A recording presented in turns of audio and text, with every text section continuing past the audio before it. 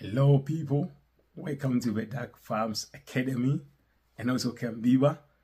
I just want to say thank you for always being here and supporting this family or supporting this channel. And I know always when you come here, you enjoy what we have for you. And today too, I have this topic, I know you've seen it already, that we're going to discuss about how you deal with Newcastle when it hits your farm.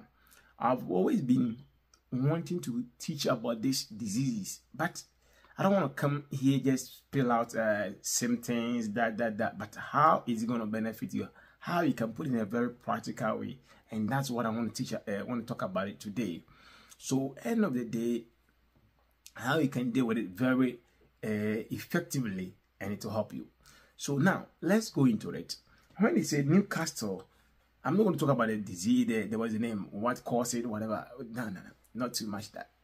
How you can deal with it. So now, the Newcastle is a viral disease. We all know. Why do I want you to know it's a viral disease? Because when viral disease hits your farm, it's very hard or it's very difficult to control it right away. And it causes a lot of mortality. When I say mortality, a lot of death. So the things that when you get Newcastle in your farm, things that comes with it is one, mortality. It can hit all the way to 100%. You can lose all the whole bears. Two, is about production really decrease to very low numbers. Now, these are some of the things you're going to encounter in your farm, and I know maybe you are going through and you want to know, or if you have not gone through, you want to know it before you go through. That's why you are here listening to this video. So now, let's talk about it. If you have been hit by Newcastle, what do you do? First of all, when you see your bears are dying, 324, that about, let it be a signal to you. Let it be a very big signal to you that it is about 100% or about, let's say 80% is going to be like a viral disease. And most of the viral disease, Newcastle will be the number one. So when that happens, the first thing that you need to do is separate the bears that are becoming weak from the bears which are active. So the first one you need to do, or the first one that you need to do, is to separate the bears that are becoming weak, because that means they are affected. You don't want to treat them, all of them, the same in the same cage. You want to still continue spreading the disease. So if you go and you see 5, 6 of them, that's very dark sitting there, take all of them out and put them in a different or in a separate room or in a separate coop. So that is the first thing. Otherwise, when you leave them for a maximum of 3 days, you will see like most of the bears will be separate, will be affected. So as soon as you see 1, 2, 3 being very dominant or being very dark, sitting somewhere, take them out right away. So that is the first thing how you can control the Newcastle. Now the second one, let's say you do not see it, there has been an outbreak in the farm.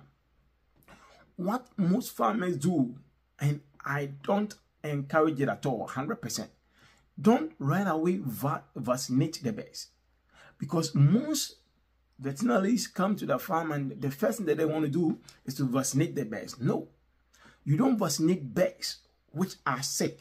That will be deadly, because most of the vaccines are live vaccines. When you talk about live vaccines, it's like the vaccines or the virus are not so dead. You are introducing to the system for the system to get used to.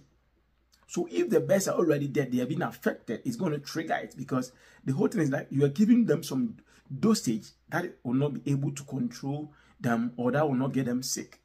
So the second point is, don't vaccine the bears which are sick. As soon as you get an outbreak, don't vaccine the bears. So the next thing that you need to do, or you have to do, is to put the bears on strong antibiotics.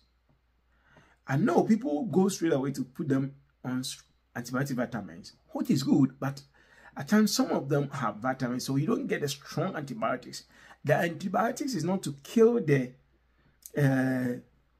Newcastle, no, but it's to stop any secondary diseases that will affect the bears. So if you have separated the ones that are weak already, and you are trying to protect the ones that are there, then you do so by giving them antibiotics. I know don't be putting your best every time on antibiotics. That's not good. But this is what you are using to treat antibiotics. To treat the what is the name? The secondary conditions of Newcastle.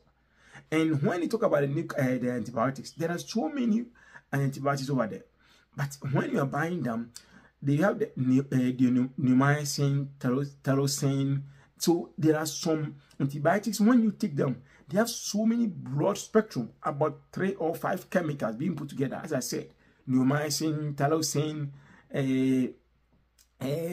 tetrate. There is a lot of them. So you don't buy only one antibiotic, which is maybe or a broad antibiotic, and you see the only one is maybe neomycin, no, or tyrosine, no.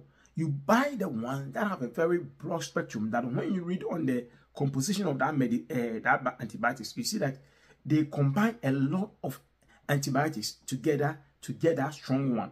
So it's like neomycin, tyrosine, tetrate, all those kind of things with them, so that you can get a very broad spectrum.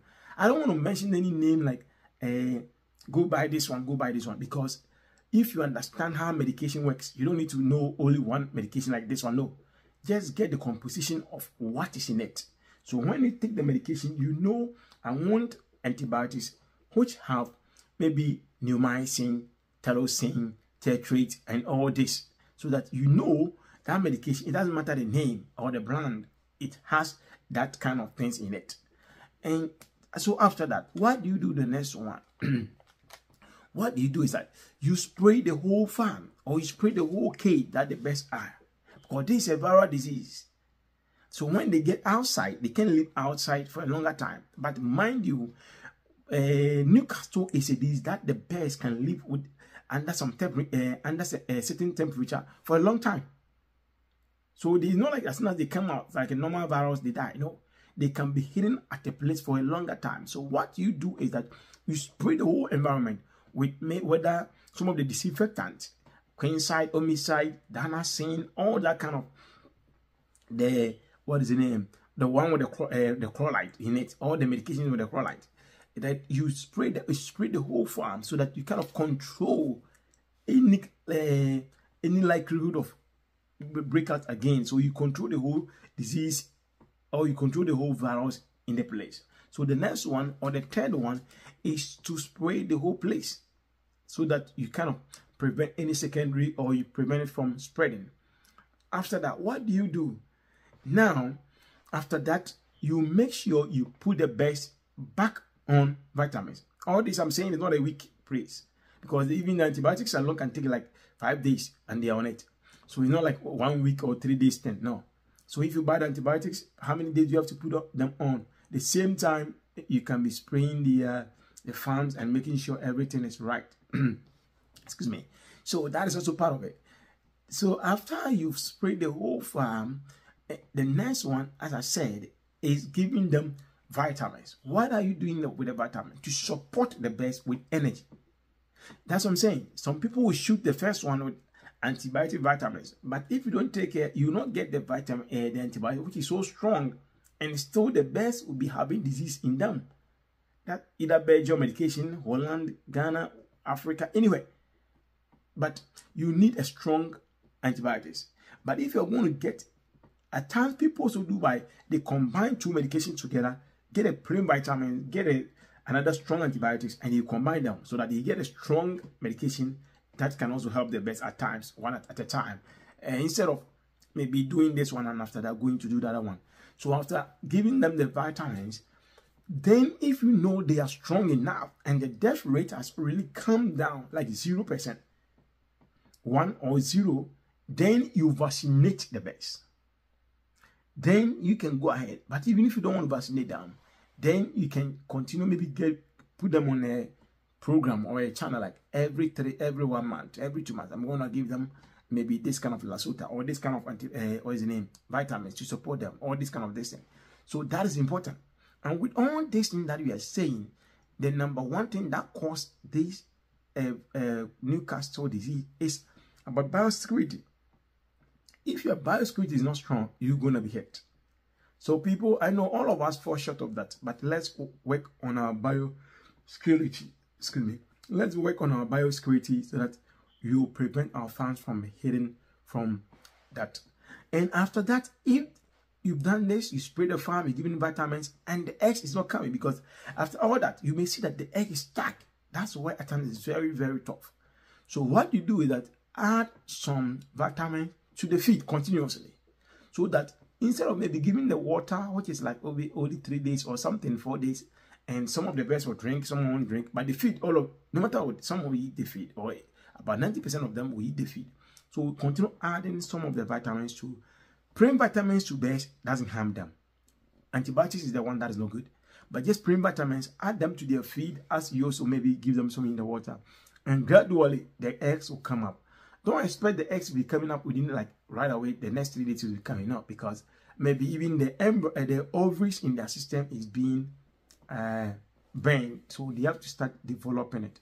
So at times you give them time to develop the eggs. So these are some of the things that you do to control Newcastle in your farm. So biosecurity is important. If they hit the farm, make a separation. After separation, spray the whole farm.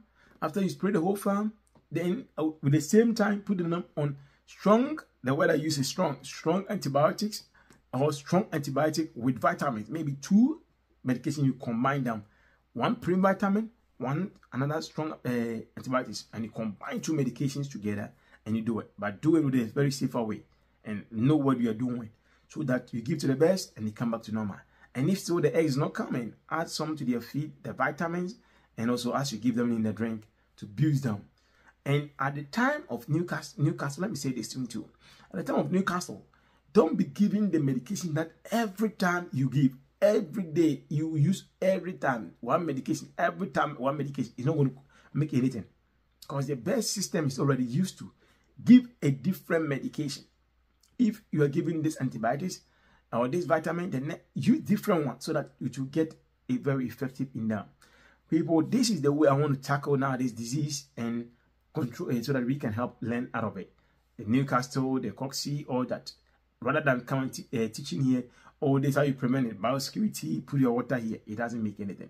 But I want to teach you, if you're being hit by it, how you can control it. And if the production is down, how you bring the production up. It's very tough when the production goes down with CRD, with the Newcastle, but gradually it's going to come up by 6 times, maybe a month or a month and something to come up. So people, as I said, if today is your first time on the page and this is very beneficial to you, just subscribe, share, and like the page, and let's continue to build our family together. If you need a day chicks, or if you need a poultry feed, just get in touch and we will supply you with chicks and also feed. Till we meet next time, I say chase your dreams and money will follow you. Peace. Shalom.